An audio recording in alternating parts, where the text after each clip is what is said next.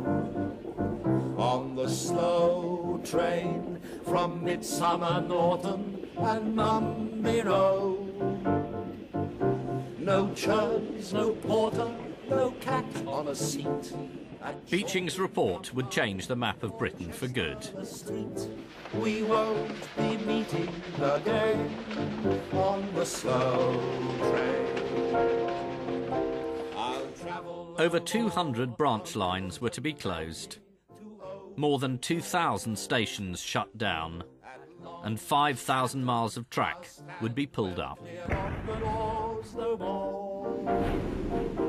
They've all passed out of our lives on the slow train. There's never been a doomsday book of British railways like this. Remote areas of the Highlands will lose their services. Wales takes a body blow as well. In the northeast, little more than the main north-south links will remain. Holiday resorts in the West Country share the fate of many market towns. No station, no passenger trains. And North Devon and North Cornwall resorts are especially hit.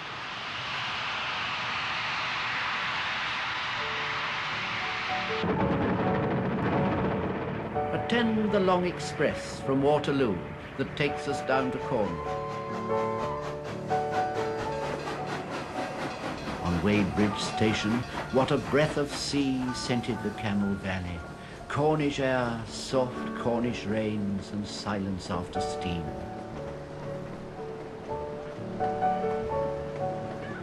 Thanks to the train, the southwest coastline had become the prime location of the English bucket and spade holiday. This is a charming poster from the early 1960s showing all the seaside resorts that you could get to direct from Waterloo on the glamorous-sounding Atlantic Coast Express. But after Beeching had done his work, all these stations were closed and you couldn't get to any of these towns by rail.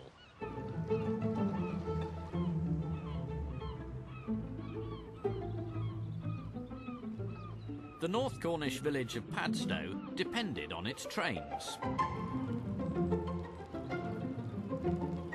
The railway had arrived here in 1899 and immediately revolutionised the local economy, carrying fish out and tourists in.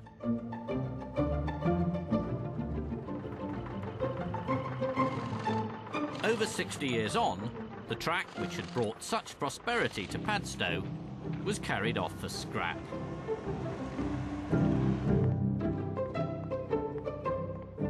At the old station, there is now a car park.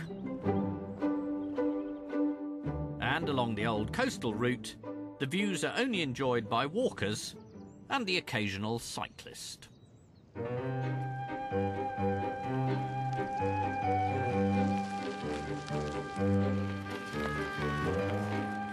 When the railway went, it was the workers on the local lines who were hit first. I met up with Trevor Knight and Rod Thompson, who'd found their jobs under threat. I don't think that there was a case to do what they did this part of the world, just cut it right out and isolate everybody, because that's what it did, like, you know.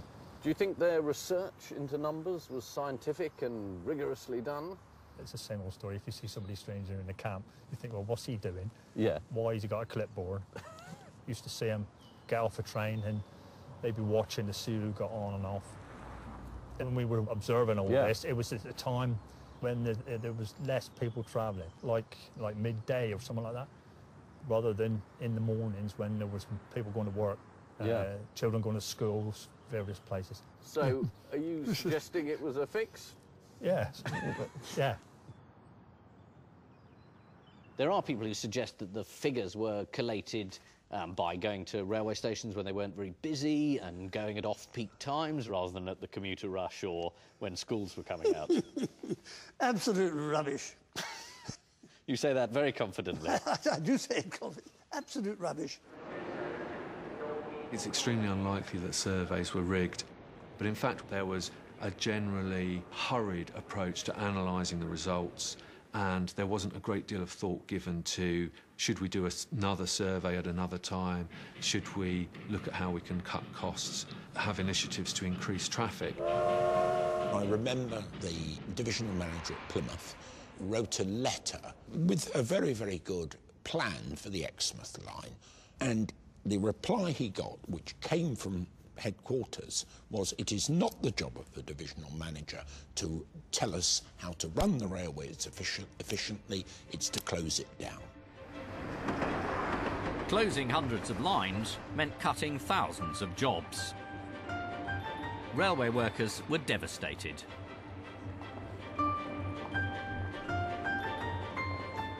John Betjeman added his voice to the protests. You know, I'm not just being nostalgic and sentimental and unpractical about railways. They're not a thing of the past, and it's heartbreaking to see them left to rot, and to see the fine men who served them all their lives made uncertain about their own futures and about their jobs. I think it's more than likely that we'll deeply regret the branch lines we've torn up and the lines that we've let to go to rot. The travelling public joined the mounting opposition. It's a very sad thought, you know, to us that some boffin boy at grimy old Liverpool Street, some economist, may be the means of closing down this 8 miles of very nice line merely for the sake of balancing his books.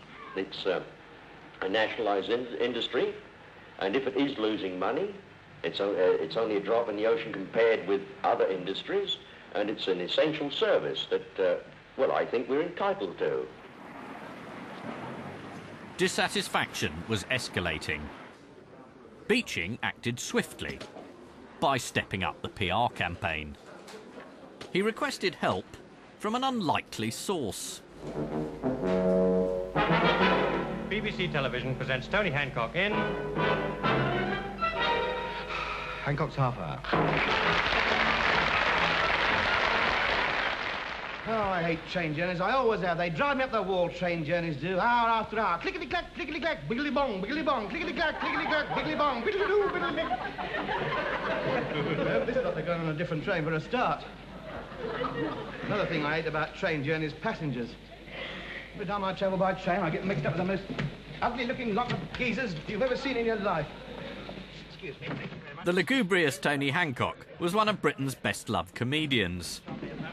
Although Dr. Beeching's sense of humour was hardly legendary, he now dispatched his publicity officer to get Hancock on board. Whose little one's this, then? Oh, that's mine. That cat's fair. I said, well, how much would you want for it?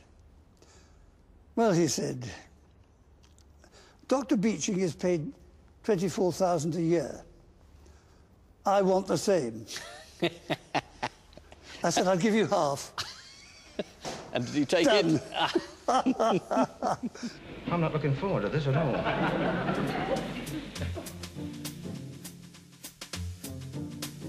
Hancock fronted a spoof investigation. Sparing no expense, celebrity photographer Terence Donovan took the pictures, which ran as a campaign in national newspapers. This advert was called The Train That Wasn't, and it's about cuts in services. Hancock complains, "Oh, that Beeching, look what he's done now. Removed my favourite train from the service 29 minutes after midnight. Very cosy too, only one passenger per carriage. You can cut what trains you like, but you can't cut mine," I said to Beeching. The official railway's response runs underneath.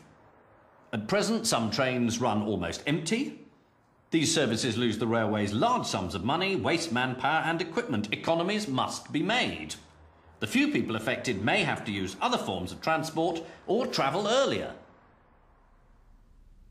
There's no evidence the costly Hancock report convinced anybody of anything.